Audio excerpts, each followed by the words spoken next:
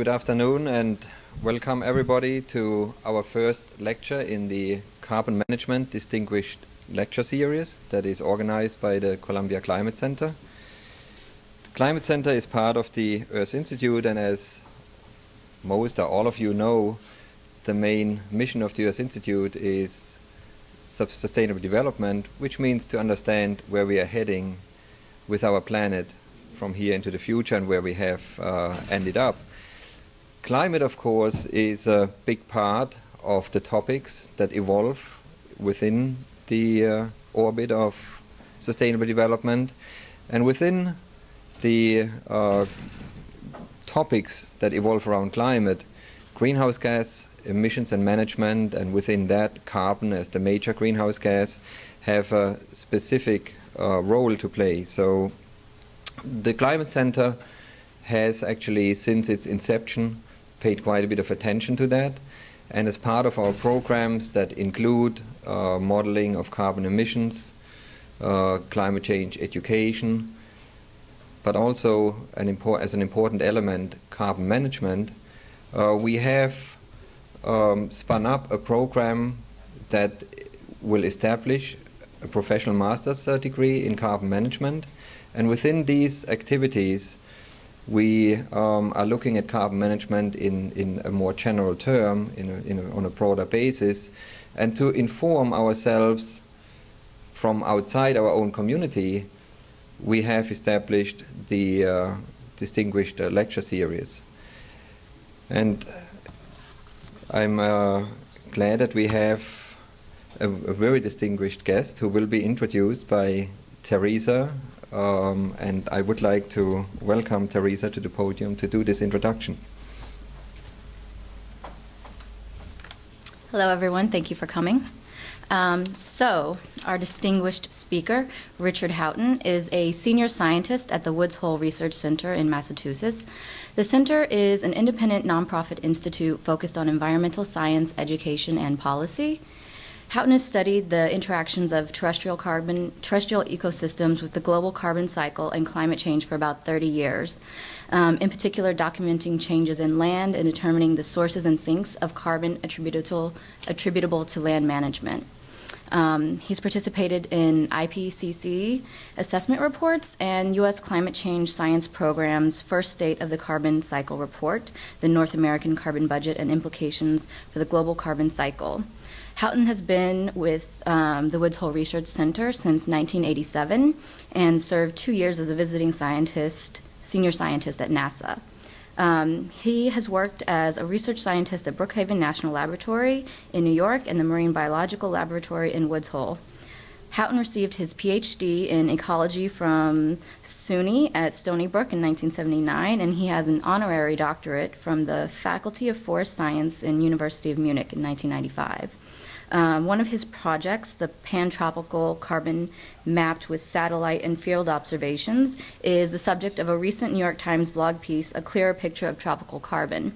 He is also a co-author of an article related to the same project, Estimated Carbon Dioxide Emissions from Tropical Deforestation Improved by Carbon Density Maps. This is heavy stuff. That was in the January 2012 issue of Nature Climate Change. So with that, please help me welcome Richard Houghton to the podium.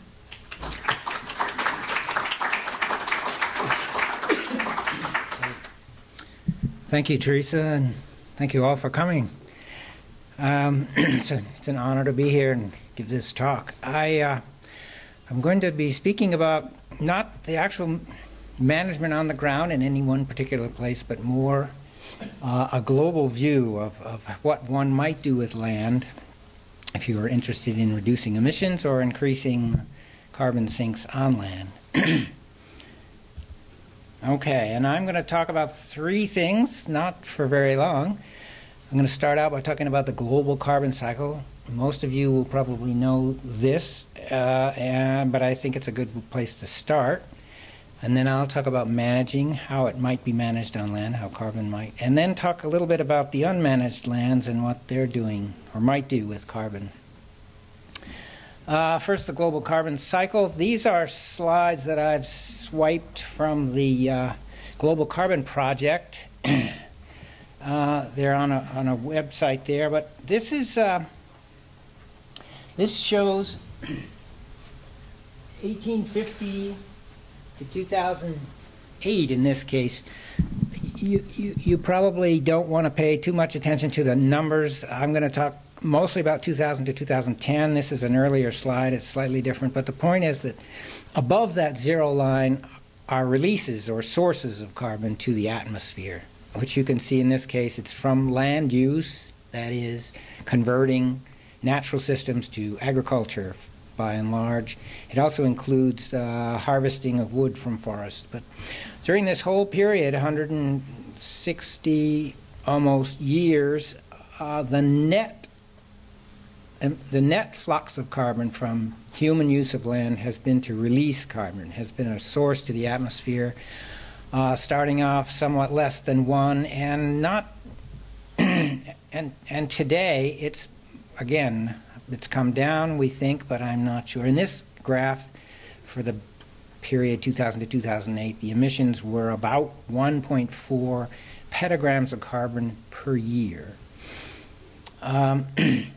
You'll see why the slide is so thin in the next, because compare the land use change emissions with fossil fuel emissions, which are now which are currently over 9 petagrams of carbon per year, billion metric tons. And those are those two, the net flux from changes in land use and the emissions from fossil fuels are the anthropogenic emissions of carbon to the atmosphere. They have to, for mass accounting, equal accumulations of carbon somewhere, and that's what that lower line shows, that somewhere, it doesn't say where, but somewhere, all of the carbon that's released has to find its way to something else. Now, one of the things we know best is the atmospheric concentration of carbon dioxide, so we can measure each year the growth in carbon, mostly as CO2, in the atmosphere. The reason the wiggles start getting very large after about 1960 or so is because those are actual measurements in the atmosphere at Mauna Loa and the South Pole. Before that, the smoothing just means that the data came from ice cores, and there's a lot of averaging going on. Presumably they were wiggly the whole way through.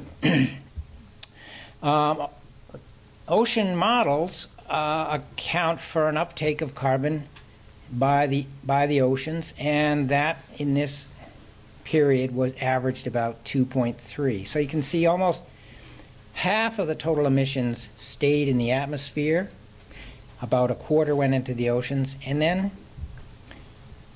by difference another quarter or so is estimated to have accumulated on land. Now, I have to point out that all of these estimates, except that last one, are based on data and models, or some combination. And that estimate of 2.7 per year uptake on land has never been measured.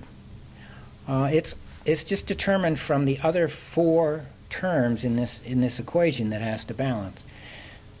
So we have hypotheses, but we don't know where that accumulation is occurring, and we really don't have a good idea of exactly why. And we have, like I say, several hypotheses. Now I'm going to jump up to the period 2000 to 2010. It's pretty much the same figure. In this case, the oceans are on the bottom, the atmosphere is in the middle. But again, the uptake by the oceans and atmosphere and land each year have to equal the total emissions. And when I say land, if you think about this slide, land appears twice. It's above the zero line. It's a source when it's considering those lands managed or used by humans, and it's a sink. It's an uptake of carbon pretty much this whole period in systems not in the natural systems, in systems not logged, cleared, otherwise used or managed by humans.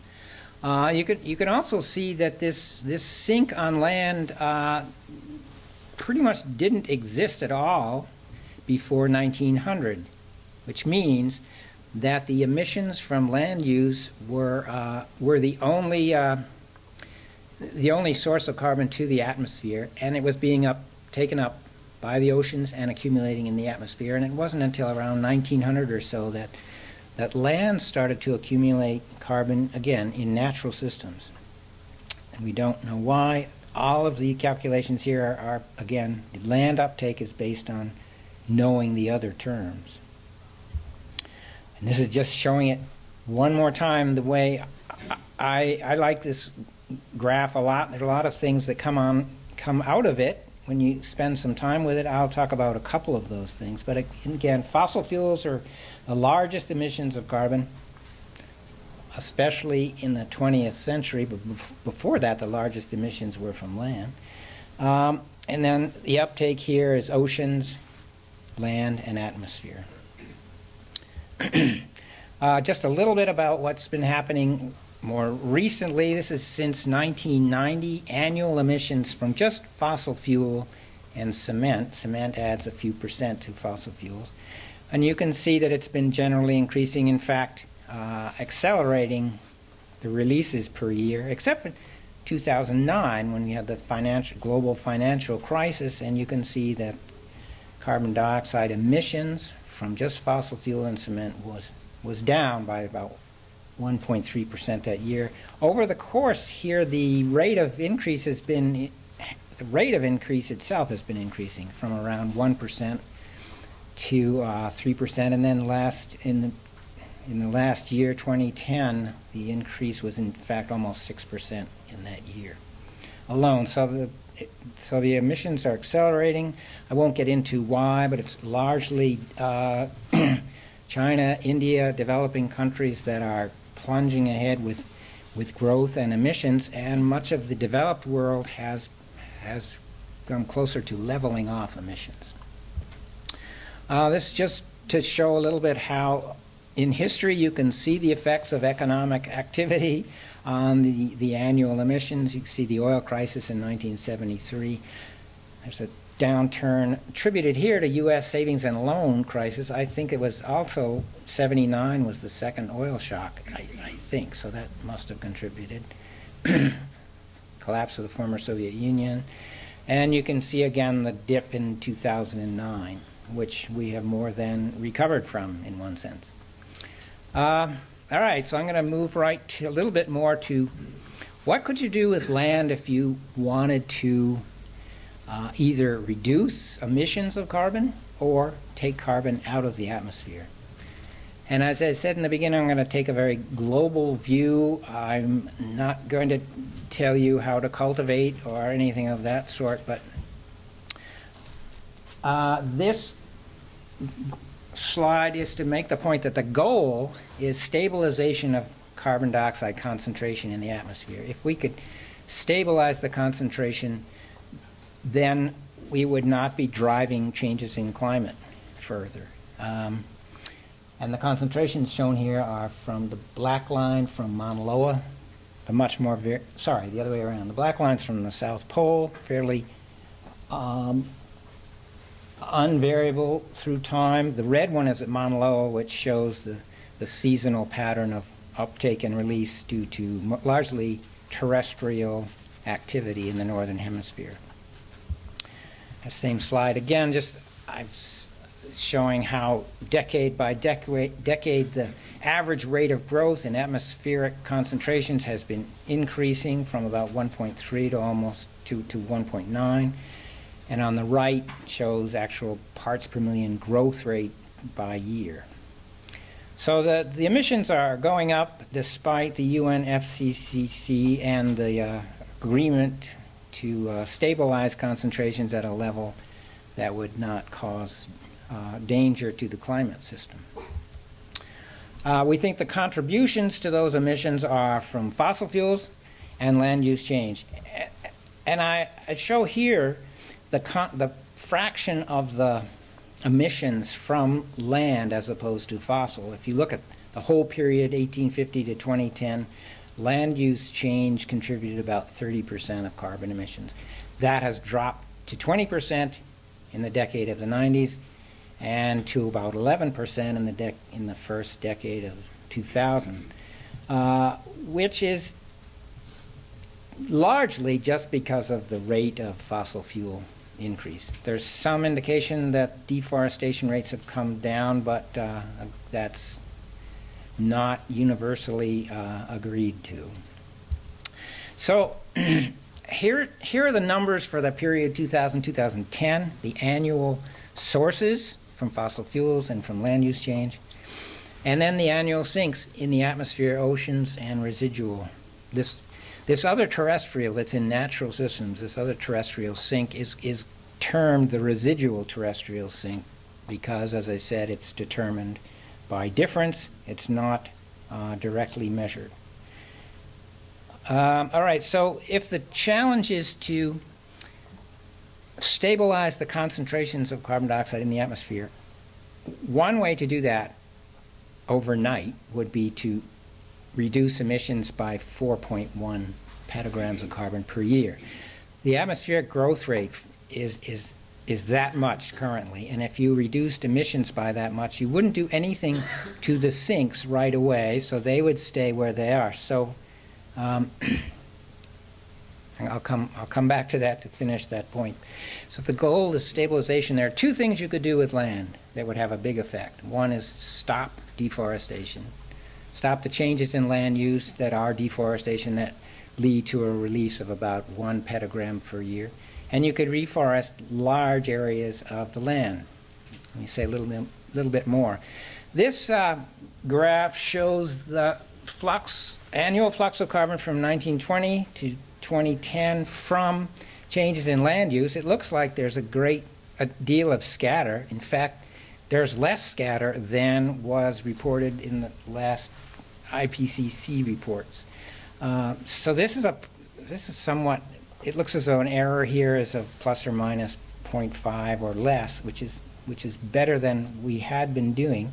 So again, stopping deforestation would probably reduce emissions, total emissions, by about 1 petagram. And expanding the area of forest by a lot, 500 million hectares, is a little more than half the area of the United States. And I'm not arguing that this would be easy or that the United States is the place to put it, and it doesn't have to be in any one place, but if you were to be really serious and trying to expand forests, this is the area that would be involved, and you might, again, take out a petagram of carbon over several decades as a result of reforestation. So using land alone, you might reduce emissions or increase sinks by 2 petagrams of carbon per year. Stopping deforestation helps in another way besides reducing emissions. It also, to the extent that forests play a big role in that natural sink that I talked about, the more forests you have out there, the more active they can be in sort of perpetuating that natural sink. Expanding forests by 500 million hectares, is that at all realistic? Well, the good news is that we actually manage 3 times that area in crops globally, and 5 times that area is in pasture and rangeland, so it's not inconceivable from that point of view. On the other hand, identifying where those millions of hectares are would be tricky. I think the place to look are in degraded lands that are not already used for agriculture in some sense. The not so good news is that we're looking for 500 million hectares at the same time that we're looking for more areas to grow food, fiber, energy, to biofuels, carbon storage, and so on. And it's all within the context of climate change, so it's not going to be easy. It's a big task. So doing these things with land, you could get as much as 2 petagrams of carbon out of the atmosphere, keep it out, and you need another 2 petagrams from reducing fossil fuel emissions for a total of 4 to get you back to this 4 billion metric tons growth rate in the atmosphere. This slide did not make the translation from one. In fact, I lost another curve. But the main point to take home here is that I've been talking about net emissions from land use change, and in fact we have a lot more to work with because the gross emissions are 3 times higher. In other words, there's 3 times more carbon being released, 2 petagrams of which are being taken up in regrowing forests. So this is looking at management not just in terms of its net effect, but in terms of gross emissions and gross uptake. So there's more at our disposal to work with than just that net release of about 1. As I say, taking 4 petagrams of carbon out of the emissions would stabilize concentrations, but only for a while, and the sinks would start to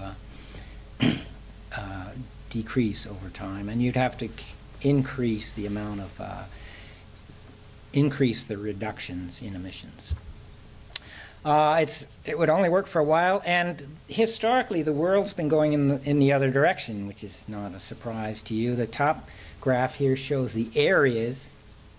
I don't think you can probably read, but the point is that areas in managed systems have been increasing.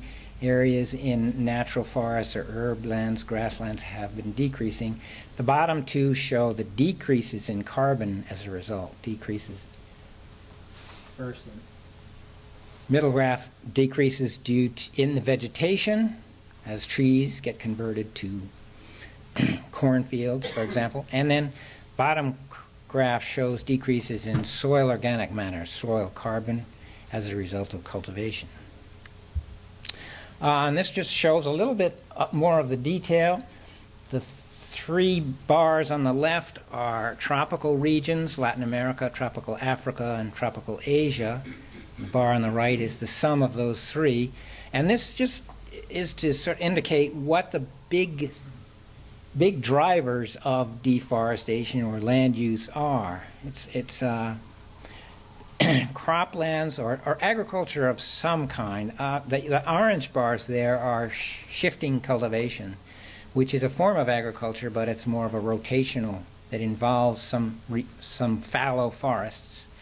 The interesting thing here is peatlands, draining and burning of peatlands for oil palm plantations in tropical Asia, in South and Southeast Asia, are responsible for as much as 0.3 of a petagram per year, and that really jacks up the contribution from Asia.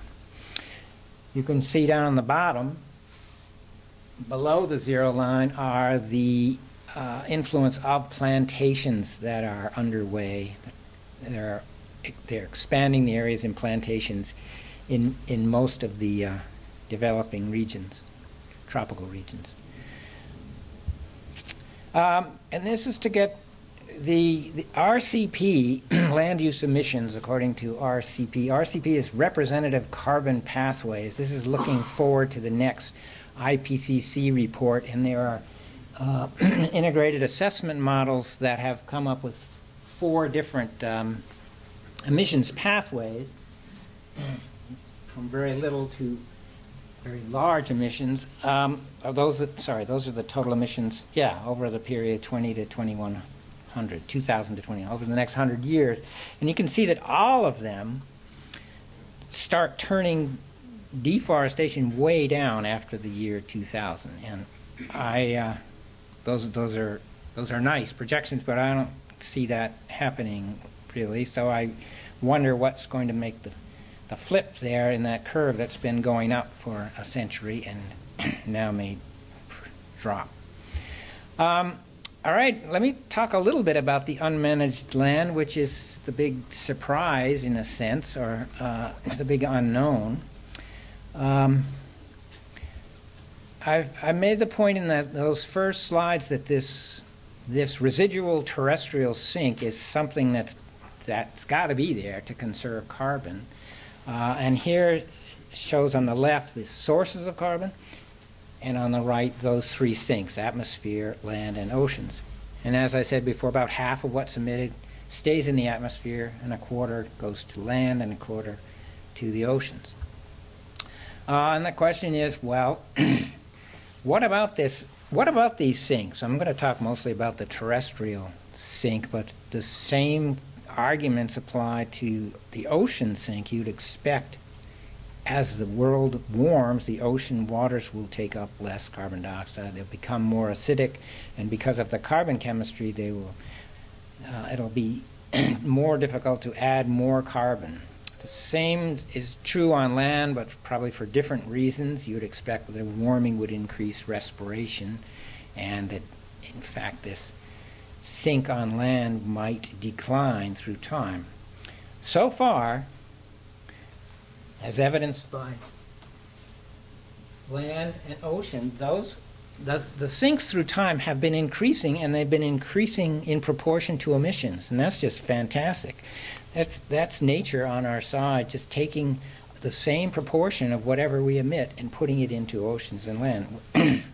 Whether that will continue is an open question as climate changes.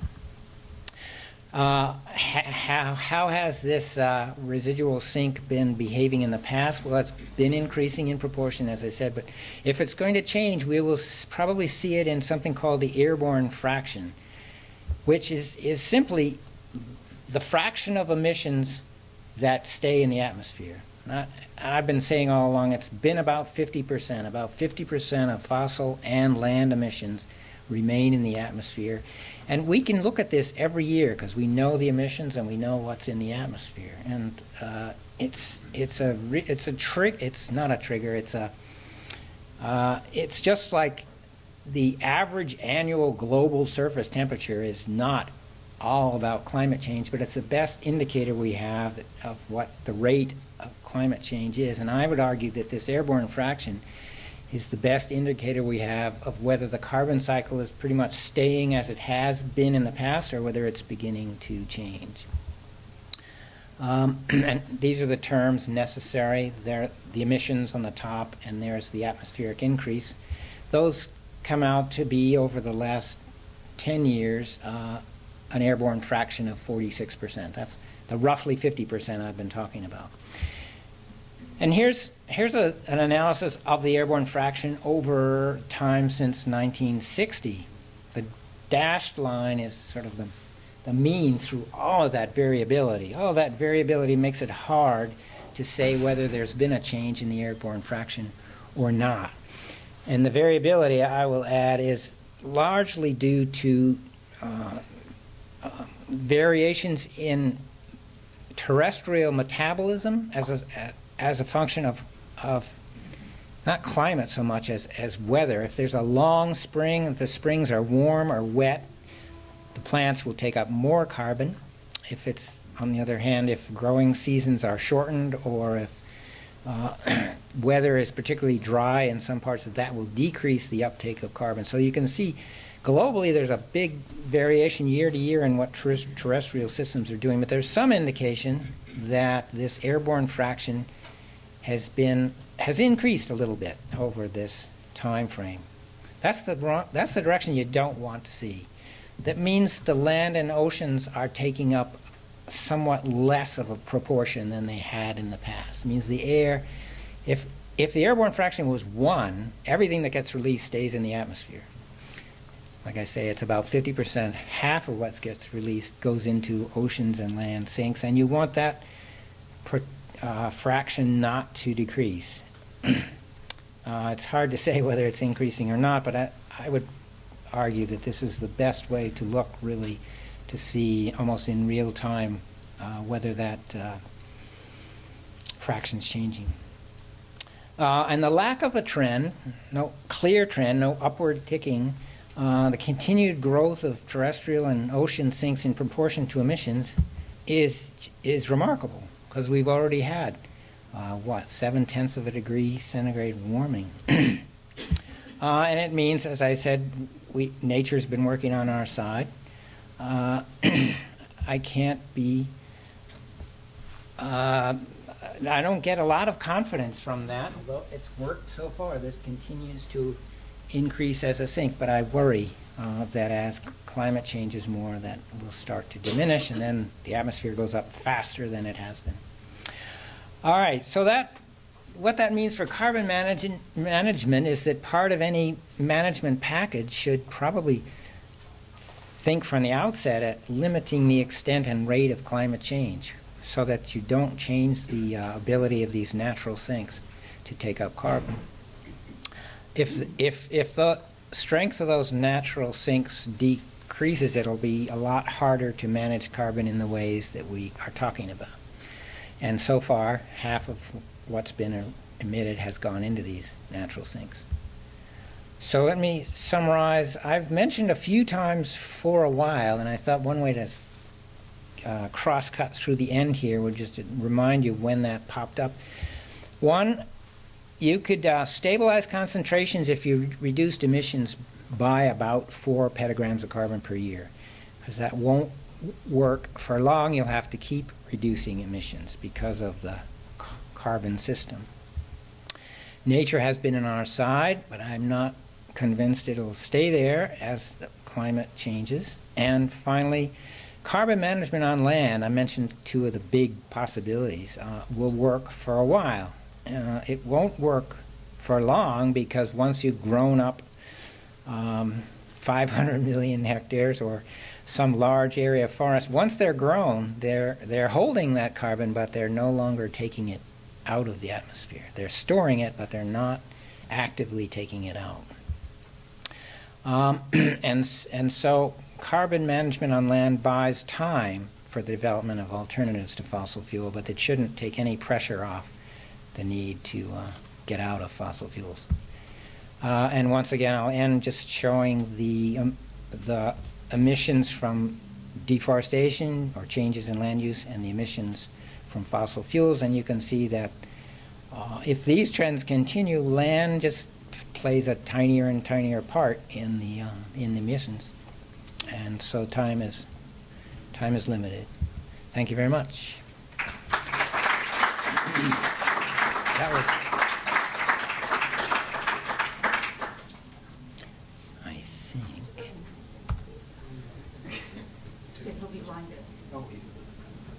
Shall I turn that off? Maybe we can sit in the other one. You can sit, if you sit in the other one, you won't, the light won't bother you. In case we want to pull up the slides again. Right, we can just leave it there. Okay. So for those of you that are not at this moment getting something to drink or eat but are in the back, please do come forward and have a seat for the Q&A. I'm Mary Elena Carr. I'm the Associate Director of the Climate Center, and I will be your moderator this afternoon. So if you'd like to ask questions, and I do encourage you to do so, please come to the mic because we are recording, and we'll take your questions as you come up. And while people start summoning towards the front of the room, I would like to ask you a question. So I'm an oceanographer, and I know that as climate changes, there are changes in the structure of the ocean water column of the surface that would lead probably to less uptake of carbon. What are the things that we would expect for terrestrial ecosystems as climate changes so that it isn't, nature wouldn't be on our side in a while?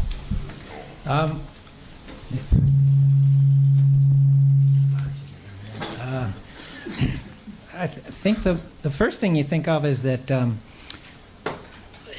respiration, that process that releases CO2, is more sensitive usually to temperature than is photosynthesis. That's not entirely true over the whole spectrum of temperature changes, but the point is photosynthesis is often tied into the photo period, and that's not as likely to change as much with a temperature rise as respiration. And there's a lot of organic matter in soils, and I guess it's particularly vulnerable in soils that are now in permafrost. So if you were to thaw the permafrost, you bring back, you make accessible a lot of carbon that has been stored for a long time out of the cycle, more or less. So those are a couple. Those are the big ones that I worry about. And I haven't mentioned methane, but I think methane is also has deposits both in peats and offshore that are temperature sensitive. So that's a big one. Thank you. Yep. Regarding the airborne fraction, You say it's 0.46 right now, but it's very low. If it were to approach a certain level, say 0.6 or 0.7, and on average, is there sort of a critical level in theory whereby we might hit a point where there are feedback loops that accelerate the amount of carbon in the air and so on? In other words, we'll sort of get out of control to some extent.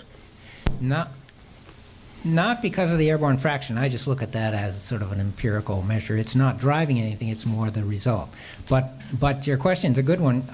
If the temperature rises or enough or rapidly enough to start processes in motion, might we just enhance the warming? And that's most of the processes that we know of move in that a positive feedback, move in that direction. And obviously it hasn't happened yet.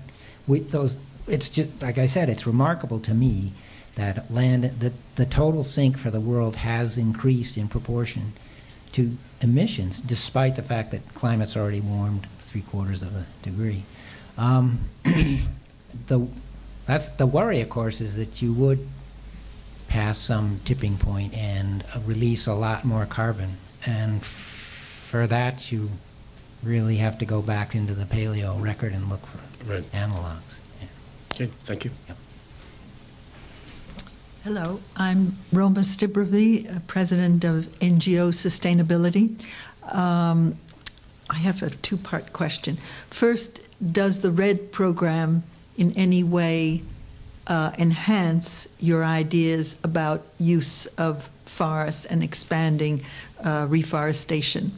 The other half of the question is policy, because all scientific research then has to encourage policy.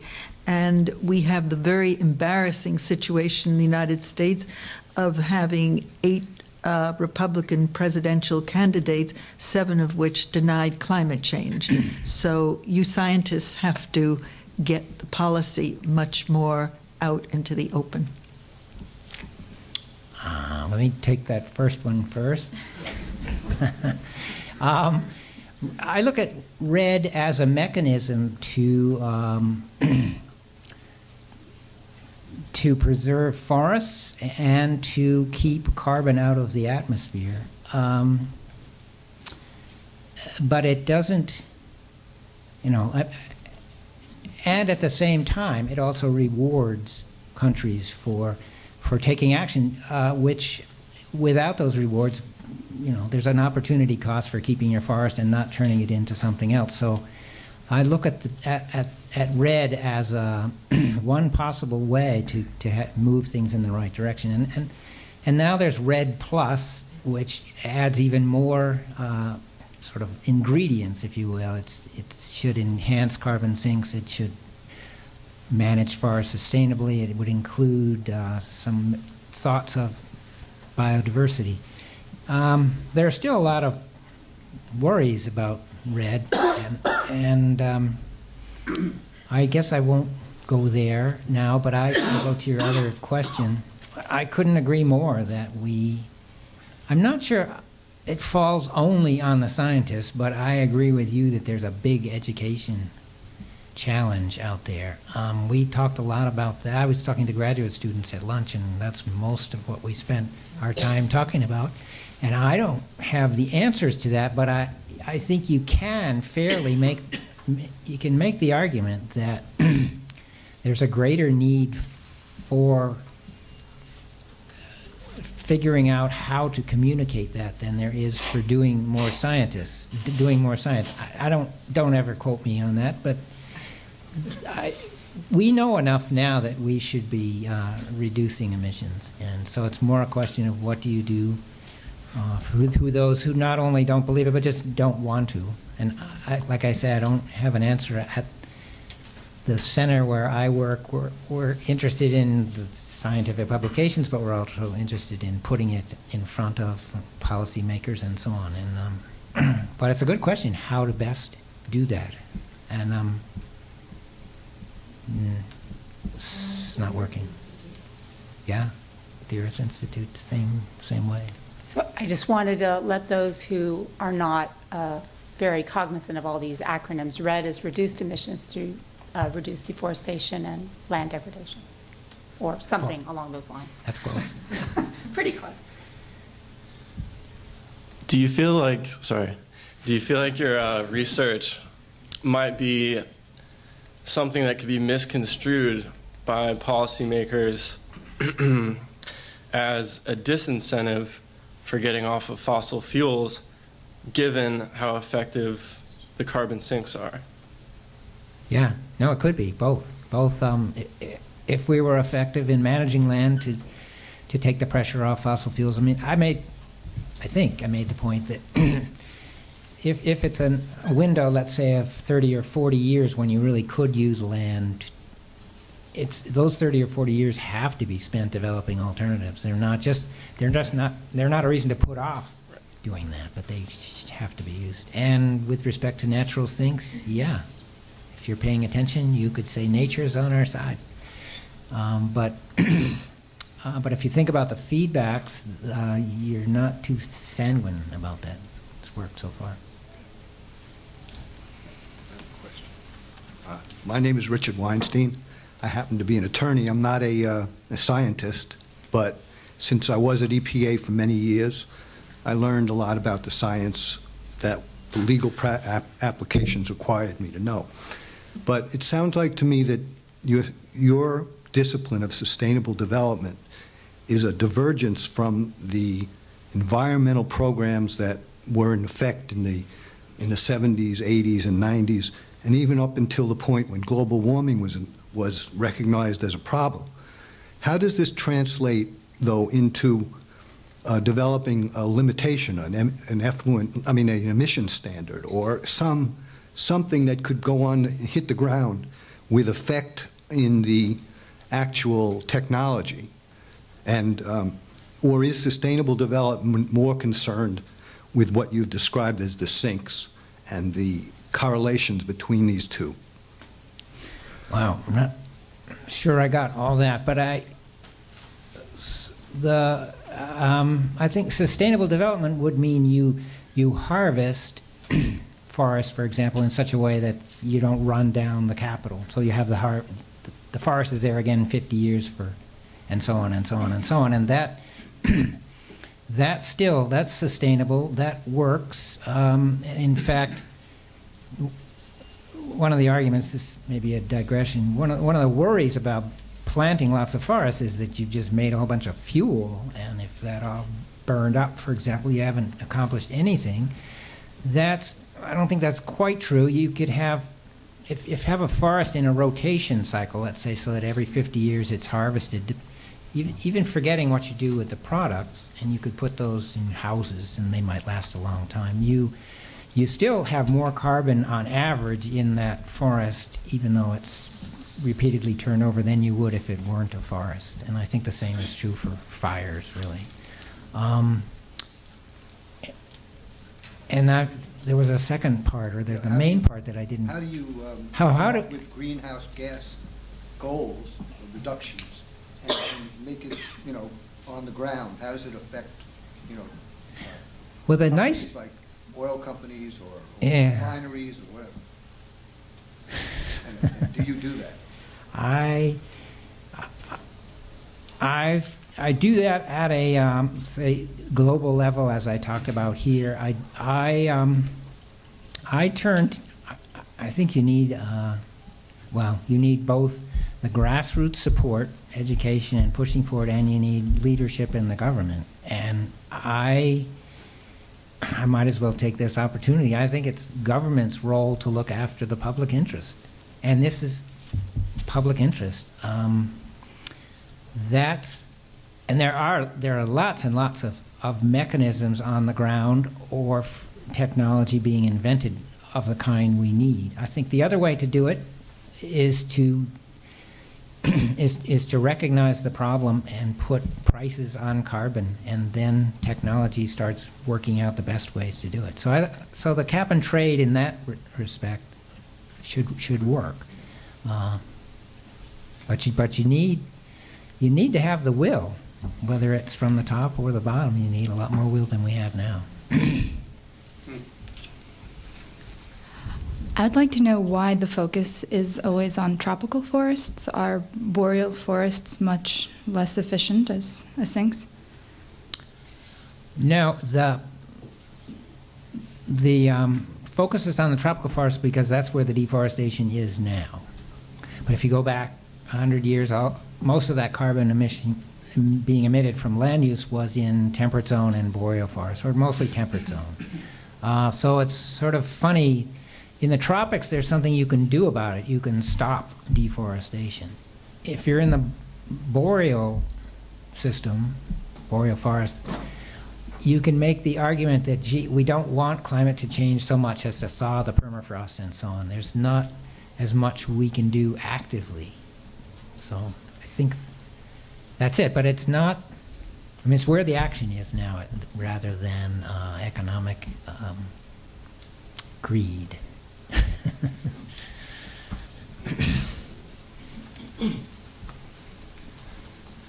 My name is excuse me. My name is Kelvin Stevens, and I teach environmental economics at Pratt. And I want to ask another policy question, but looking backwards this time, what policy do you think has been most effective so far, and is it scalable and extendable?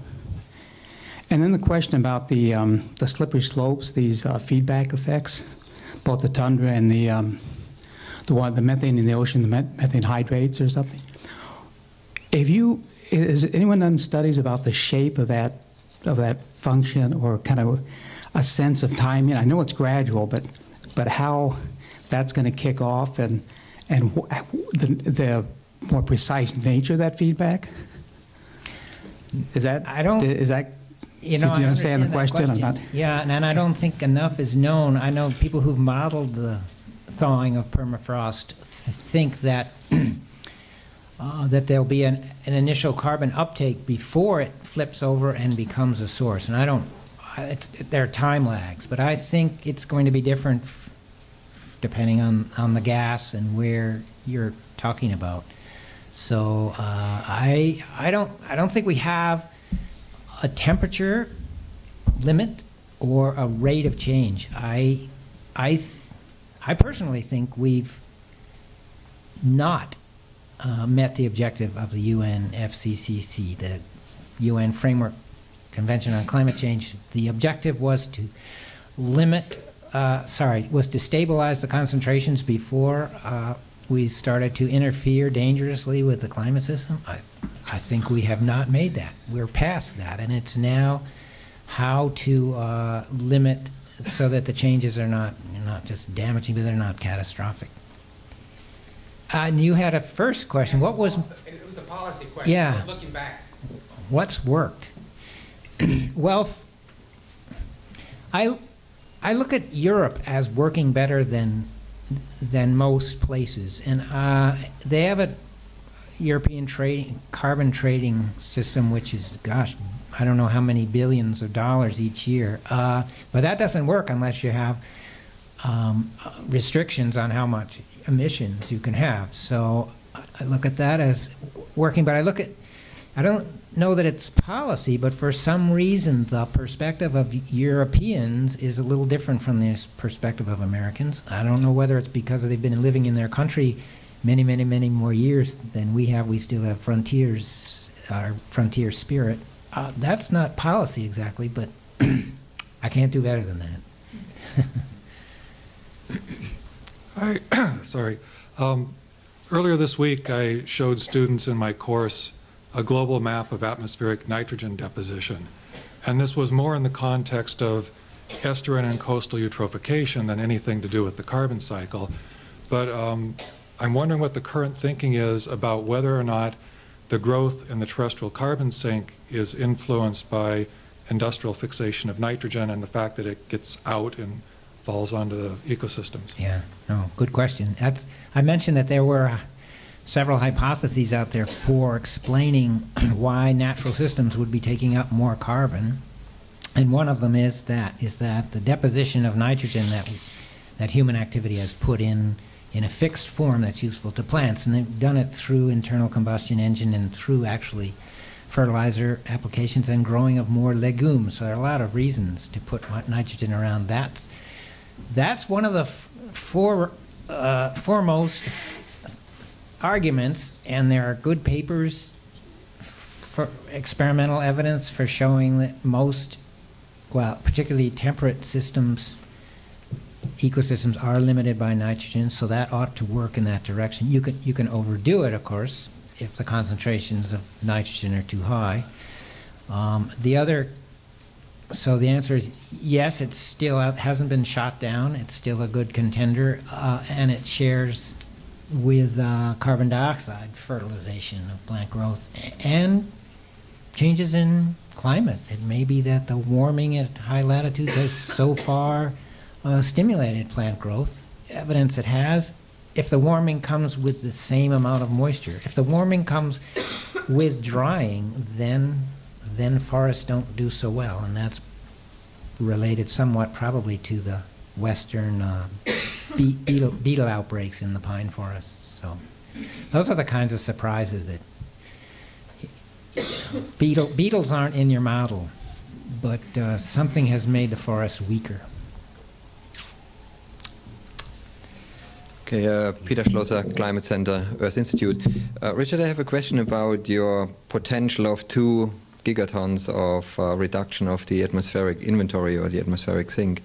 What do you think the chances are that we actually will accomplish that? And how high will the atmospheric CO2 level be by the time we would have reached that full potential if we ever would get to implementing it? Well, I think the point for making the argument I do is more to say, is to give it the context of what you could do with land, how big an effect, what you would have to do if you were serious. I don't, well, the one thing I see that is in that direction is what's sometimes called, oops, now I've forgotten, but when you go through development, you sort of use up resources like crazy. You reach a certain level of development, and if in the case of forests, you start putting the forests back. China's doing that. Even India's doing that, and the U.S. certainly did it. It's the forest transition. Thank you. So when I'm talking about our rates of deforestation that are going up globally, but at the same time, you can go to particular regions, particular countries which have the reverse going. They are increasing the area of forests.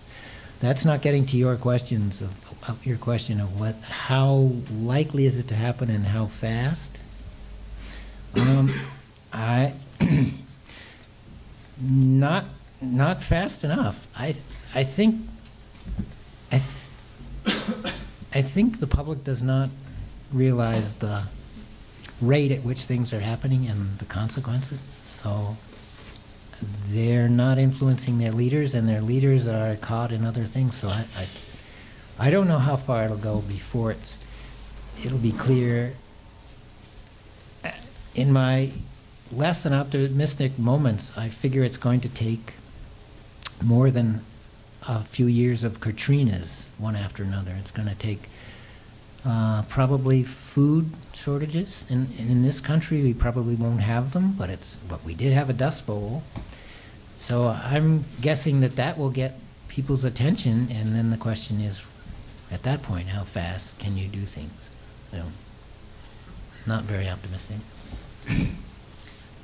So if we started reforestation today on the scale that you recommend, is there a time lag between then and when those forests start effectively stocking carbon? Do they reach a peak after a certain point, or does it sort of start right away?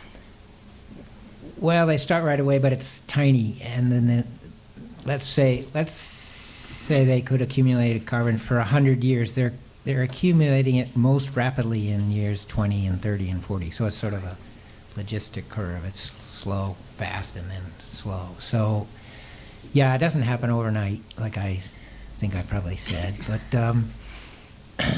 But stopping deforestation is more.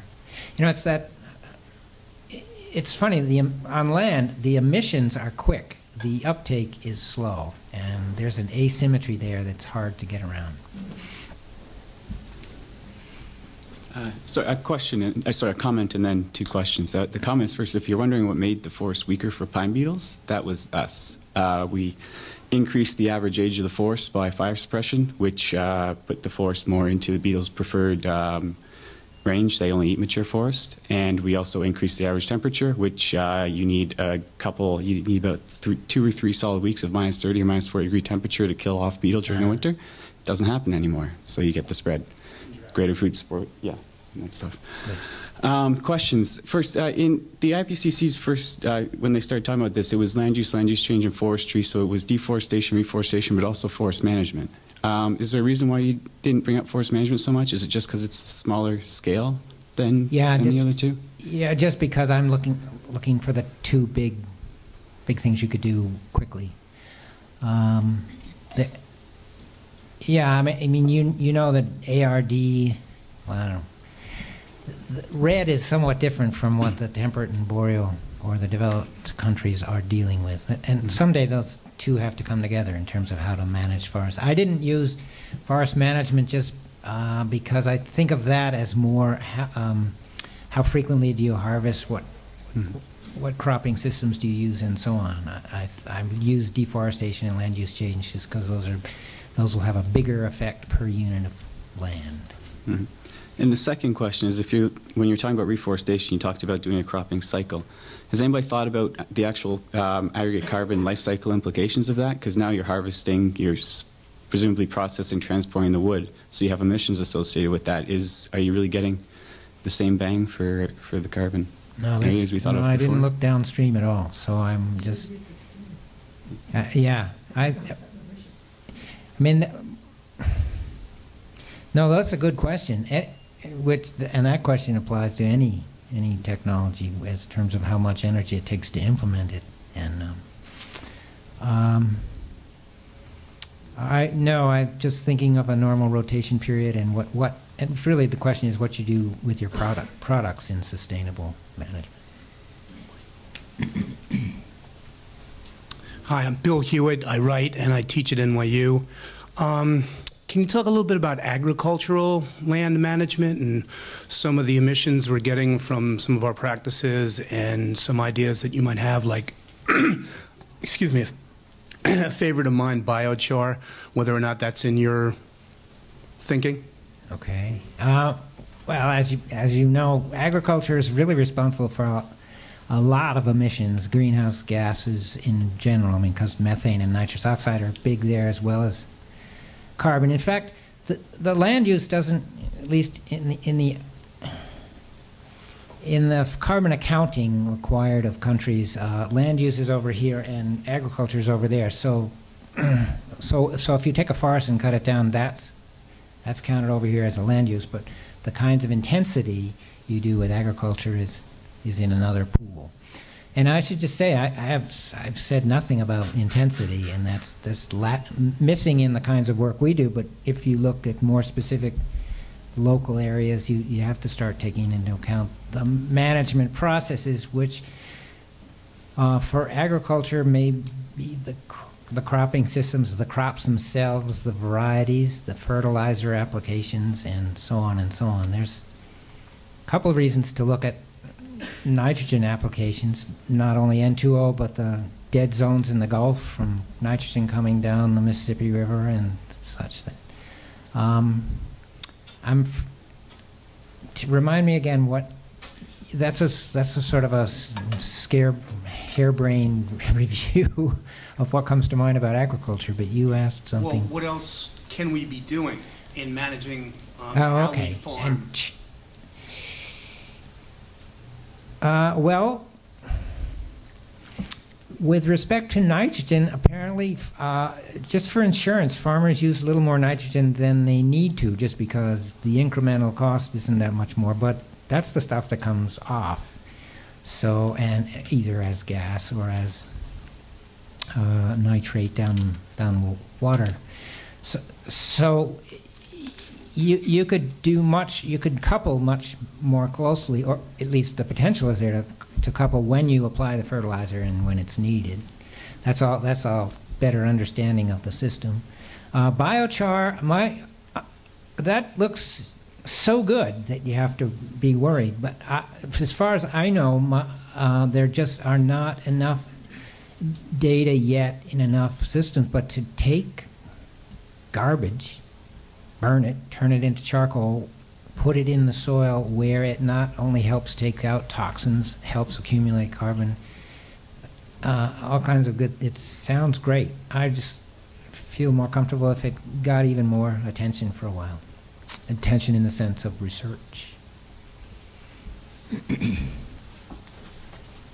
When a tree burns or rots after it dies, does it release any carbon that's it's absorbed growing? And if so, then as a carbon sink, isn't it just a temporary fix? Yes, a tree dies, and eventually all of what it took up and stored in wood, leaves, is released back to the atmosphere. Some fraction will probably accumulate in the soil.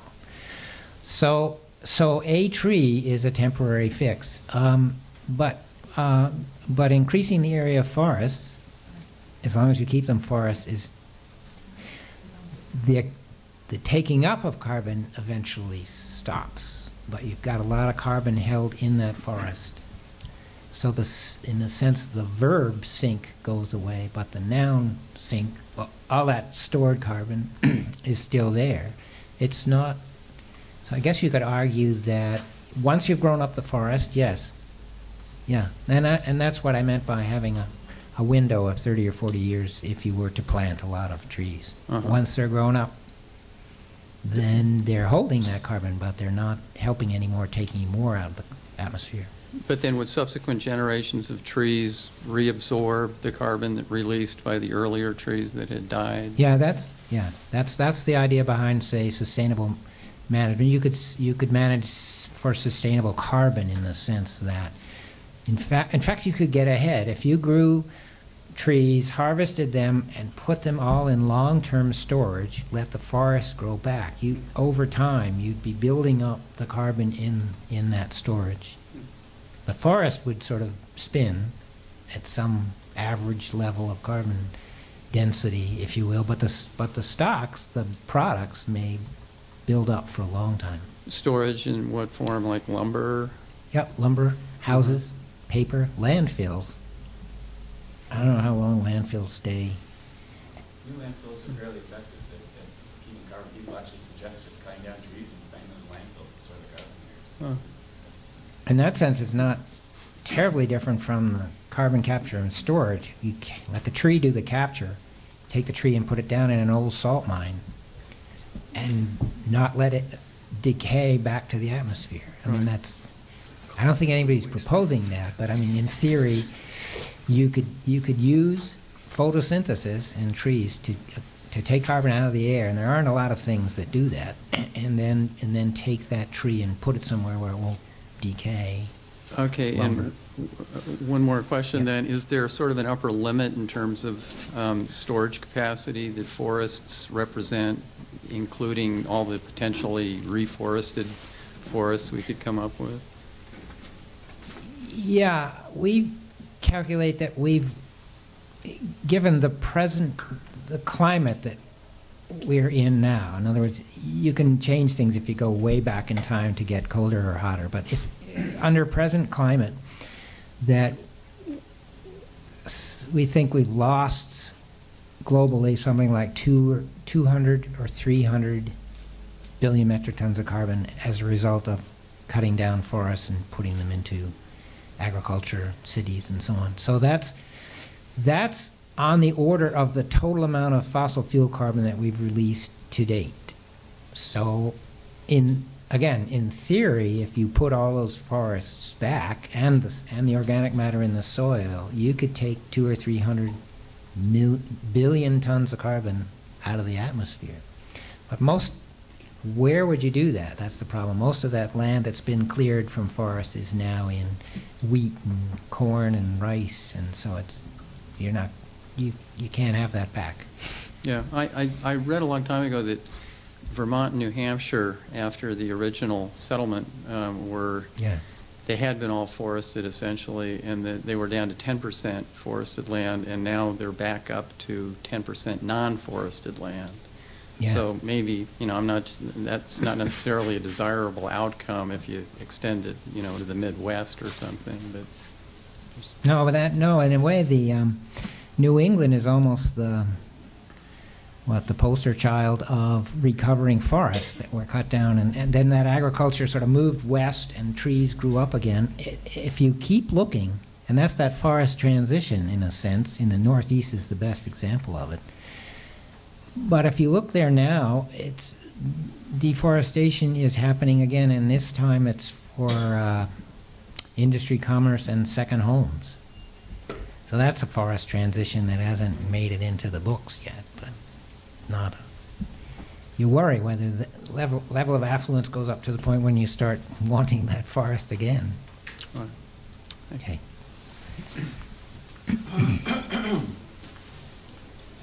Hi. Teresa Hernandez, Climate Center. I have a question about the framing of your presentation.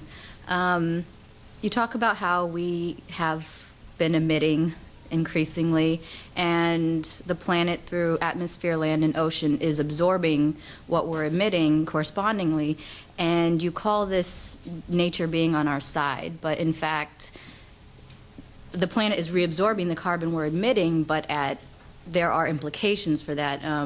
Ocean acidification and lots of things going on there. The atmosphere taking in the carbon means warming and all these things. So why do you call it nature being on our side? Because I think that might mislead people into thinking that, oh, well, the planet's absorbing it, so it's okay and it's not a problem. But that's not what you're saying.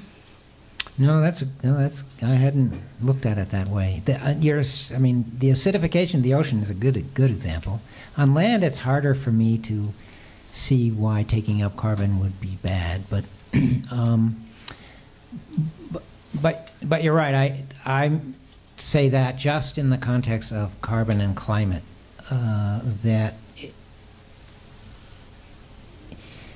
what I would have expected was that as a result of warming, that the sinks on land and ocean would decline, not increase. And so I'm impressed by that continued, not just continued uptake, but increasing uptake on land and oceans so far. It's not even constant and hasn't declined, it's increasing, and that just really surprises me. But not at I don't have to no call effect. I don't have to call it nature's on our side, but in terms of keeping carbon out of the atmosphere, it's doing a good job. Thank you.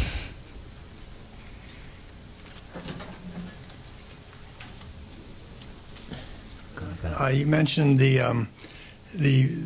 peatland, and I wondered, is that the peatland carbon increase, is that due to the drying out of the peat, similar to what we have up in the northern latitudes, where you have the permafrost drying out, so it's mostly the carbon release just from drying, or is there a slash and burn effect in this lower latitude where the palm trees are planted or something? Yeah, it's a major proportion of your one of your graphs, and so I just.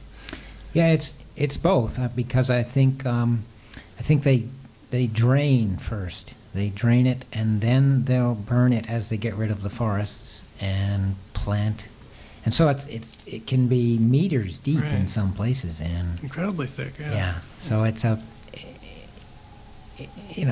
that too will have its limit, but it's adding quite a bit. It's a surprise. It seems only to have happened in the last, in a big way, in the last decade. Primarily Indonesia, I guess, right? Yeah.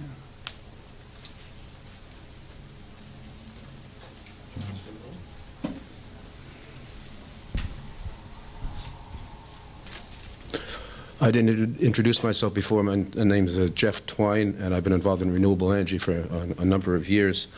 My question is about biofuels. Let's assume that the cellulose problem is solved, and we could actually convert stuff like switchgrass and crop residues to ethanol or biodiesel or something like that. What kind of effect do you think that would have on balance in terms of the carbon cycle? Assuming we achieve that, and hopefully we will achieve that, because there's lots of underutilized land that could be utilized for energy production if it was beneficial. Yeah,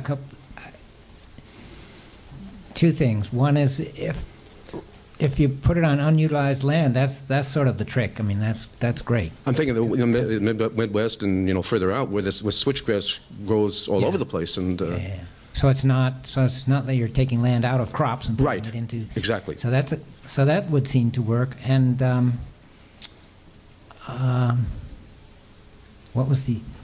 So that's one worry, is the indirect effects of using biofuels here and taking more land. But how about the energy, carbon cycle thing? In terms of carbon cycle, you're going to be burning that later on. It's growing, so it's absorbing some. When it's green, it's absorbing some carbon. I think you're neutral. If it's sustainable, it's neutral. And if, besides being sustainable and neutral, you are not using that equivalent amount of fossil fuel, you are ahead. Yeah. If you're just adding more fuel, more carbon, you're neutral, but you haven't done anything helpful. Right. So it's really, you really have to use it to reduce fossil. And of course, the question again arises that how much, suppose if it came about, how much energy would it take to produce those fuels? Which is the question nobody asks in terms of fossil fuels. I must say, when they talk about the Keystone Pipeline and all that stuff, my question is, what amount of energy does it take to take that energy out of and to transport that energy from the oil sands in Alberta? But people don't seem to ask those kind of questions. No, they're asking what it takes to get oil out of shale. Yeah. It takes a lot of oil to get oil or gas.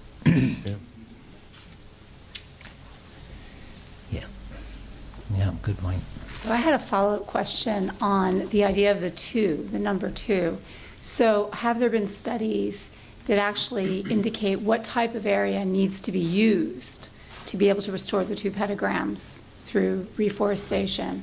Well, it's avoiding deforestation and reforestation, right? Or afforestation. So obviously in a growing population, there's the demands for food and for fiber and for just places to live. Have there been studies that indicate what would be necessary in terms of area? You do provide the area. It's like 3 times the U.S., you said, I think, or 2 times. Half the it's U.S. Not that big. That's nothing.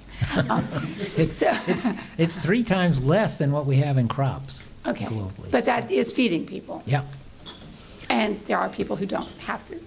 So is there an idea that, yes, this is doable? Well, economy always creeps into that. There's land that you think nobody's using and you don't have any idea who owns it. But if you sit down and start using it, someone will show up who will claim it. And that'll be particularly true if you, I think, want to, I would go first to a bunch of abandoned, degraded lands that are no longer in agriculture, and they're not in forests because they've been worn out. Those are not your first choice for where to plant a forest, but nevertheless, they may be the lands that are most available. Because it makes no sense to put it where a forest is existing. It's going to be hard. You don't want to put it where there is now cropland. That leaves natural grasslands and other lands that are probably too dry, never supported forests. So you're really down to places that once supported forests and now are not really productive and are not supporting forests now. And whether that adds up to 500 million hectares, I'm not sure, but I think there's quite a bit of degraded land in parts of, certainly in parts of the tropics, and there's no reason to focus on the tropics in that respect.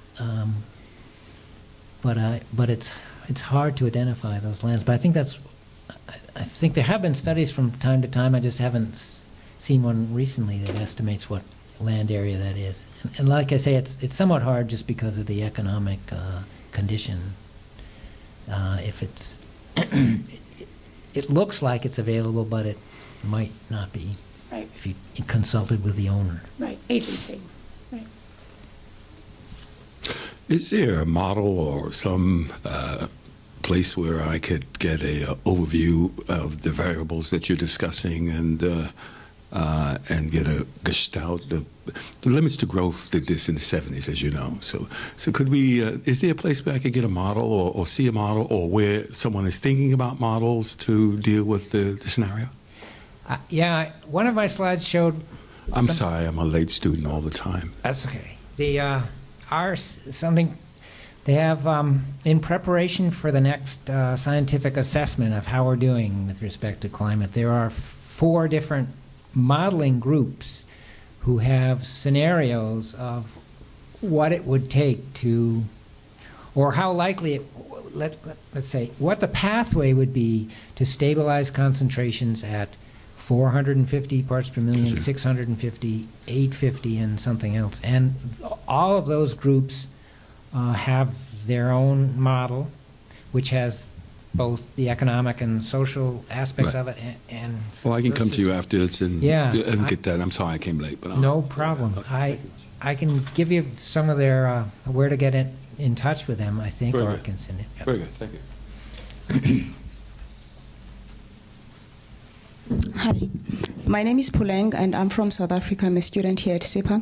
So my question is, do you think that the developing nations can actually achieve much greater economic growth without actually using the fossil fuels?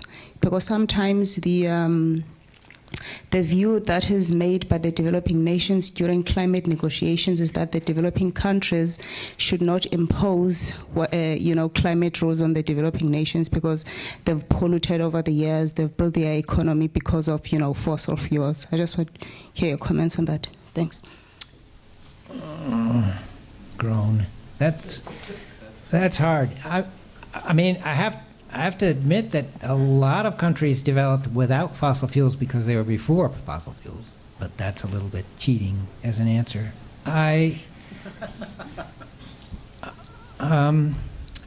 Most developments has happened because some resource has been used up, whether it was land or forests or fossil fuels. So you need some source of wealth, I guess. In a fair world, I would look to increasing resource use and wealth in developing countries and decreasing it in the overdeveloped world. I mean, that's what's fair, but I don't have any idea whether the developed world likes that idea particularly. But it's a good question whether I said that because if you ask whether can developing countries all reach a level of development like, for example, and then I stop because for example, if I were to say the U.S., I think the U.S. does not have to be as consuming of resources as it is. So if you had the right use of resources that were sustainable and such, then I would like to think it is possible. But it's going to take some shifting. In other words, developing and developed they aren't going to go like this. What has to eventually happen is something more like that. But I can say that, and I don't have a way to do it.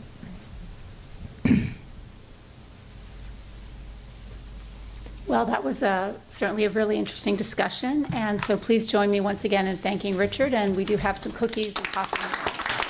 Thank you.